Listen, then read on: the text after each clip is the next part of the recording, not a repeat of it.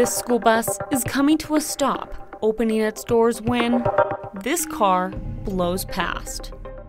And a few minutes later, another driver illegally passes this stopped school bus. Motor vehicles driving past these big yellow buses is an ongoing nationwide issue.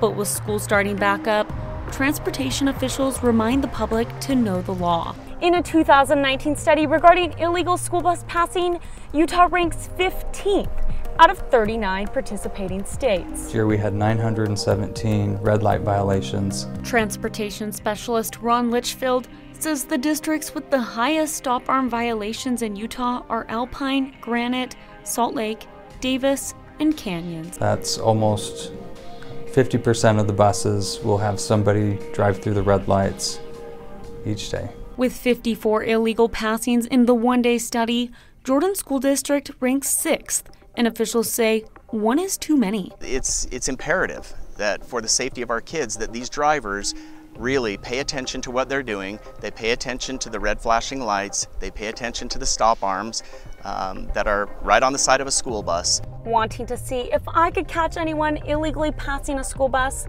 I went out to high violation areas in Jordan School District. The first stop is 1300 West in West Jordan. No one illegally passed that morning or afternoon. And the second stop is in South Jordan on Jordan Gateway. Here too, no one illegally passed. While stop arm violations don't occur every day for every bus driver, Jordan School District driver Sean Dustin says he never knows when someone is going to pass. Constantly looking around the bus, trying to make sure the area is clear. And when a motorist does pass, Dustin says it's frustrating. Most of the times just be able to stop that person and be able to go up and ask them if they could live with themselves if they were to kill a child. Jordan School District officials say they have cameras on their school buses and can give video footage to police who can prosecute a person who passes a stopped school bus. In Utah, it's considered a Class C misdemeanor and fines range from $100 to $500.